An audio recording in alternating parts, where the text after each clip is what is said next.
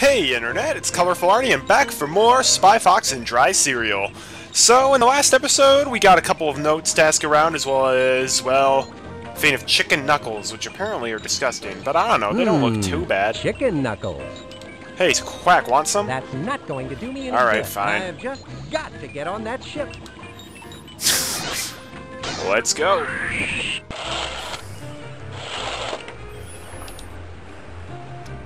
Let's go to the cantina. Hey B, do you know about this guy? What's with the weasel over by the SS Deadweight? He won't let me go to the deck party. Oh, honey, you won't get in the door without an exclusive invitation. Funny, though, the rabbit out at the souvenir stand always gets invited to those swank parties. Oh, really? I'll remember that. Really? Gilbert gets, asked? Man, he's got the connections. What do you know about Captain Drydock and his lucky charm? Oh, that was a night to remember. Elaborate, please. Captain Drydock dared to play Go Fish with Mr. Big Pig. It's ugly when egos get crushed over a game of Go Fish. Captain Drydock hasn't shown his face in here since. I see. Drydock lost the charm in a game of Go Fish. Ooh, very interesting. Hey, Johnny. I don't imagine that weasel of a doorman shows his face around here. Oh, no way, man. Nada. Sorry, bye-bye. That guy will treat you like a king if you have an invitation. Otherwise, you may as well be a piece of dry toast. Dry toast. Okay, then. Do you know anything about Captain Drydock losing his lucky charm? It was high drama here at the cantina. So, you were here the night Drydock lost the lucky charm. Oh, yeah. Altercations with Mr. Big Pig tend to change the mood around this place, if you know what I mean. I imagine. Well, we'll check out Mr. Big Pig later. In the meantime, apparently the rabbit has an invitation. Let's ask him about that. I noticed that there was a party going on down on that big ship at the docks. But I understand you can only go if you were invited. That is true. In fact, I am going as soon as I get off work. Oh, so you got an invitation. I certainly did. It is really a fancy schmancy one, too. Would you like to look at it? Why, yes. I would love to look at it. Well, well. I'm sure you'll have a good time at the deck party. Yes, I intend to trip the lights fantastic on the dance floor. Do you think it would be okay if I borrowed your invitation? Of course not. This was sent to me and me alone. I'm so impressed that you got an invitation to this fancy deck party. Will you be wearing your tuxedo? No. I have chosen one of my finest all-cotton t-shirts to wear. One that will show off my impressive pectoral muscles. I'm sure. This guy is a riot. Do you think it would be okay if I borrowed your invitation? Spy Fox, I think you know the answer to that. Would you consider selling me your invitation? Of course not. This was sent to me and me alone. Well, we've got the spy putty, so we can try copying it. I can't copy the invitation while he's looking right at me, so maybe I can do something to distract him. And this is where you try to buy something. I really want to buy that fish. Okay, I'll try to get it down again, but I'm telling you right now, I'm not going to enjoy it. Ah! Ah! Ah! Ah! Ah! Booyah. Oh, forget it. I just remembered, I cannot sell you that particular fish. My Uncle Ian is having it for lunch. That's also one of my favorite lines in the game. Well, now that we've got our invitation, let's go to the deck party, shall we? Will you accept That's bribe? not going Nope. to do me any good. No, I want the invitation, please. Not you again! How many times do I have to tell you? This is a private party, and without an invitation, you are not allowed to go on board. Sheesh! The nerve of some people. You'd think they would. Yay! Let me see that. Signed, Russian Blue. Yeah. Oh, sir, We are ever so honored to have you on board with us today. Please, feel free to come and go as you wish. Why, thank you. How gracious of you. What a weasel. I trust you will have an enjoyable visit. And if there is any way in which I can kiss up some more, sir, I trust you will let me know. But of course. Well, now he's very accommodating. So, this is the deck party. Before I join the festivities, I should let Monkey Penny know I'm here. Spy Fox to Mobile Command Center. Please stand by. Hi, Spy Fox. How's the mission progressing? I just made it onto the SS Deadweight. I'm going to take a look around. Good. Keep your eyes peeled for clues as to where William the Kid's secret fortress is. If Kid's Fortress is so secret, how come we know about it? We're spies, Spy Fox. It's our job to know. And we are good at our jobs. Spy Fox out. Oh yeah. So, there are actually quite a few guests here, and unfortunately we can't really interact with most of them. Hey dude. Do conductors have a favorite vegetable? Well, I've always liked a good beat. Wow. Have you ever thought of recording an album? Yes, I'm in the final stages of negotiation with a major label to record a collection of ragtime songs. It's just a matter of days until we wet the papers. Oh my gosh. I have to say, you certainly have a unique conducting style. Thank you, sir. It runs in my family. My father was a train conductor. Now, if you don't mind, I'm a very busy. It's true, Spy Fox. You really shouldn't be talking to a conductor while they're conducting. Pardon me, do you have the time? Certainly, sir. It's a 1, 2, 3, a 1, 2, 3, a 1, 2, 3. I was wondering if you were classically trained. Yes, while other dogs were at obedience school, I was at the music conservatory. They learned how to roll over and play Dead. I learned how to roll over and play Beethoven. This guy's Hello, funny. I want to compliment you on your band. You sure know how to liven up a party. You play with such appassionato. Thank you, sir. It's always nice when one of the guests is a fellow music lover. I hope you will enjoy the party. Well, that's very nice of you.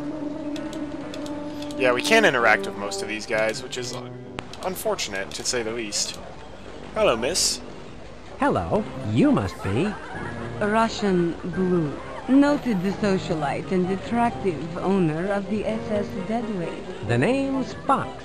Spy Fox. What sort of business are you in, if I may ask? Oh, you nosy fox, you. As if I'd reveal my business secrets to you. Secrets, eh? You're very elusive, Miss Blue. Of course I'm elusive. I'm a shrewd business feline. Let's just say my business is international trade. Okay, but you stirred my curiosity. What sort of cargo does the SS Deadweight carry? That's for me to know, Mr. Fox. As you can see, the SS Deadweight is a luxury liner. Let me luxuriate in peace. I understand. Very interesting. I can gather information about Russian Blue with this. Do you say anything else? Do you play an instrument? Oh, I've been known to pick up a trumpet every now and then. But then, inevitably, someone always asks me to set it down again. Oh. You seem to have a gift for rhythm. You seem to have a gift for interrupting. Snap! Do you play an instrument? Oh, I've been known to pick... Hey dude, what do you know about Russian Blue? Tell me about Russian Blue, Maestro. She throws a party like none other. But it's strange when she rushes everyone off the ship so quickly. What do you mean? I never ask questions. I have a feeling she takes the SS Deadweight out to sea during the night. I see. Thank you, sir. Ooh. Interesting. What do you know about the Lucky Charm? Captain Drydock is quite upset about having lost that lucky charm of his. These things happen when one tempts fate. What do you mean by tempting fate?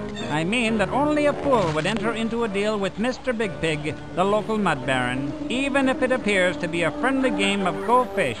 Oh, I see the local mud baron has a real reputation in these parts. Oh, you know it, Fox. Russian Blue, do you know anything about Poor that? Captain Drydock is distressed about having lost that lucky charm of his. Pshaw, that's what he gets for crossing paths with Mr. Big Pig. What do you mean? I mean that the cantina isn't all fun and games, though it may appear so. Ooh. Mr. Big Pig sounds a little sinister. Tell me about yourself, Ms. Blue. What sort of business are you in? Do you carry cargo on the SS Deadweight? Oh, you nosy fox, you. That's for me to know. You're so elusive, Ms. Blue. It's not a matter of being elusive, Mr. Fox. The SS Deadweight is heavily guarded. These questions will get you nowhere. Alright, she's certainly got something to hide. Let's check out the interior. Well, this is interesting. There's a turkey dinner in there. And now Christmas presents. And shaving cream with baseball stuff.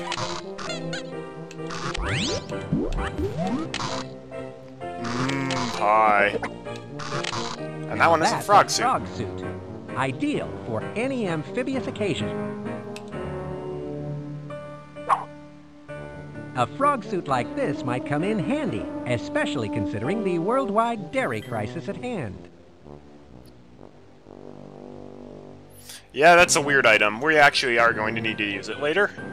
And this is the timekeeper, basically. It'll say what time it is. I believe it actually currently is 11:01. Yep. It actually does use your computer's clock to calculate the correct time. And that's the date, and we'll need to remember that. That is not the date of this recording, believe me.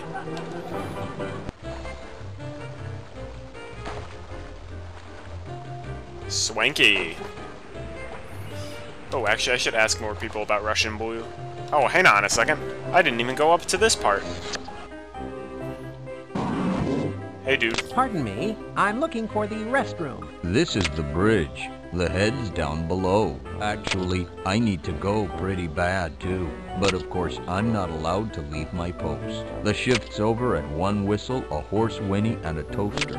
Then my replacement shows up. Oh, well, hang on tight. I'm sure your relief will come soon, one way or another. Yeah. I can gather information about the sailor watchman on the SS Deadweight with this. So tell me a little bit about yourself, man. Tell me about yourself. Huh? You're creepy. I'm just a sailor, guarding some charts. When I'm not here, I'm in the cantina. Let's take a look at some of this stuff. Yeah, you're not gonna sneak by a chameleon, dude. Hey, that's confidential. You're not supposed to be looking at that. Oh, of course. I'm sorry. I would never dream of doing anything like spying. Didn't you I introduce sure yourself wish as my Spy ship would Fox? end so I could get out of here. I should have never drunk those 17 bottles of prune pop. Yeah, that is a terrible idea.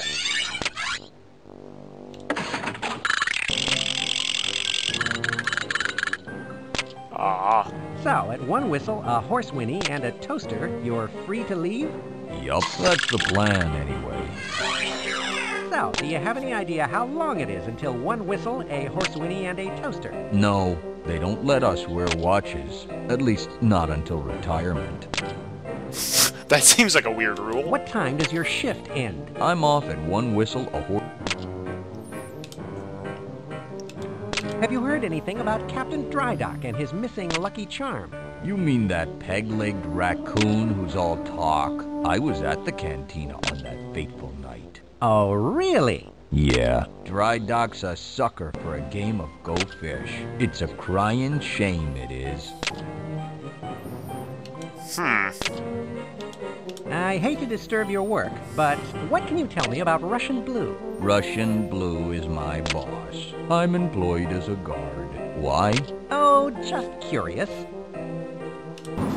Yeah, he's not very helpful in terms of information. Let's ask some other people about him. Russian Blue? What's with that guy on the bridge? Why is he so serious about guarding the SS Deadweight? Darling Fox, maybe you don't understand that I am an international business feline. My deals are not always made, shall we say, in a single location. I see. The SS Deadweight makes clandestine journeys from the island. Very interesting. I never said that, regardless of whether or not it's true. Hey, I'd love to buy... Not going to do me any good. I wanted to buy her dinner, but alright. Nope, that's the wrong one. Hey, Maestro, play me some Beethoven. That's not going to do me Okay, any good. nope.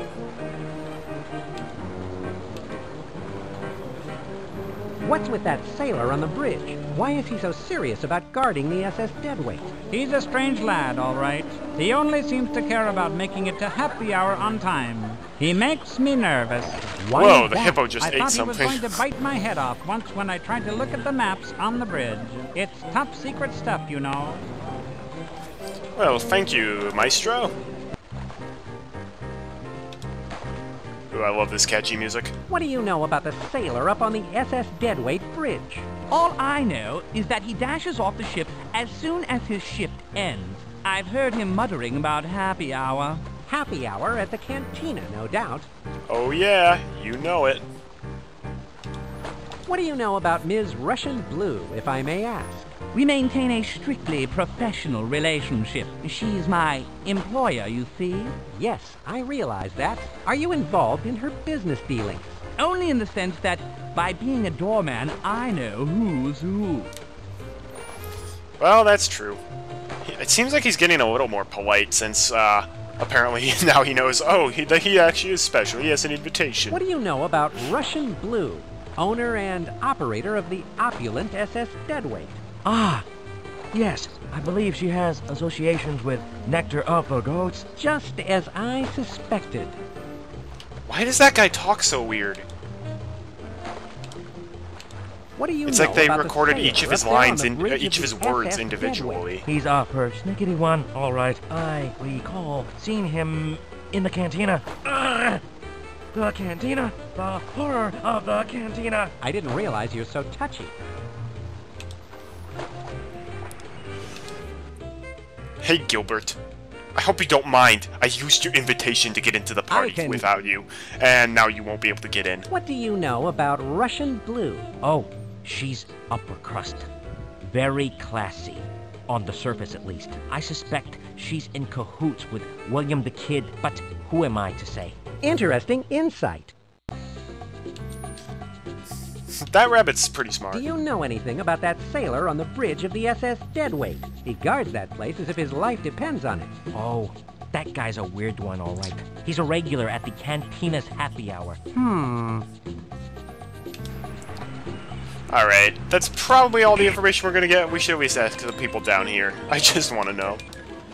I met a sailor on the bridge of the SS Deadweight, and he seemed to be guarding something. Do you know anything about him? Dag nabbit, Mr. Fox. I'm trying to regain my composure here. Do you mean the fellow who's always at happy hour? Quite possibly. Happy hour at the cantina. Interesting tidbit. Why would people go there? The food's disgusting. Maybe the drinks are good? What do you know about Russian Blue, Mr. Utterly? You mean that fruity drink they serve at the cantina? Can't stand it. It curdles my stomachs, if you must know. Never mind, Mr. Ew. Utterly. Hey, does anybody have an idea where a cow... I didn't, okay. I did not want to click on him. I met a rather interesting sailor on the bridge of the SS Deadweight. Do you know anything about him? Criminy, Spy Fox. You know I don't get out much. Have you heard of Russian Blue, Professor Quack? Huh? Do you mean that fancy drink they serve at the cantina? Yes, I've had one. Thanks anyway. I'll let you get back to your gadgets. Alright. What's with this character up on the bridge of the SS Deadweight? What's he guarding anyway? He's probably another island thug guarding something suspicious. I suggest you try to get a closer look. Alright. I'll keep my... So everyone says go to the cantina. Fine, we'll go to the cantina. Hey, B. I'd like a Russian Blue. Tell me about Russian Blue and her cronies. Her ship, the SS Deadweight, certainly make some mysterious trips to sea. Oh, really, Bee? Yes, sirree, in the dead of night. Very interesting. Man, B's up on all the local gossip. Do you know the sailor from the SS Deadweight? Sure. I know the face. He's no ball of fire on the dance floor. Ask B, the unofficial island of Acidopolis gossip. She'll know more about What did I say? Okay, I'll do that. Hey, Johnny Gecko, get me a Russian blue. Shaken, not What stirred. can you tell me about Russian blue? She's a shady lady. What do you mean? In the dark of night, she sets off to sea on the SS Deadweight. That's what everybody says. Hey, B, tell me about this dude. What do you know about this sailor from the SS Deadweight? Oh, that Sal comes in every day straight from work. What time is that? He shows up here 31 minutes after the start of happy hour. Okay. So happy hour, you can see, starts at 4. So, 4:31. That's when his shift is over. Interesting. This seems to be some sort of a high-tech alarm clock. This could be helpful. After all, they say timing is everything. Oh-ho.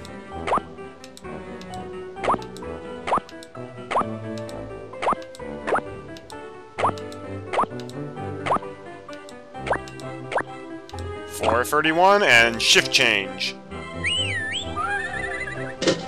That's it. That's the sound the sailor told me indicates the end of his shift. I always wonder what algorithm they use to determine what sound should play at what time. And now, we use the sailor hat. Okay, you can go now. Thank you. Out of my way. Coming through. When you gotta go, you gotta go. True dat. Now we can look at this. That's curious. The SS Deadweight made an unscheduled stop out in the middle of the ocean. This particular spot could require some further investigation. Let's see. It looks like the SS Deadweight went to 20 degrees latitude, 5 degrees longitude. So remember that spot, because we're going to have to go there later on. And that's all the time we have for this episode. Thanks for watching, I'm Colorful Artie, and if you tune in next time, we're going to play some Go Fish. Have a great day, and God bless.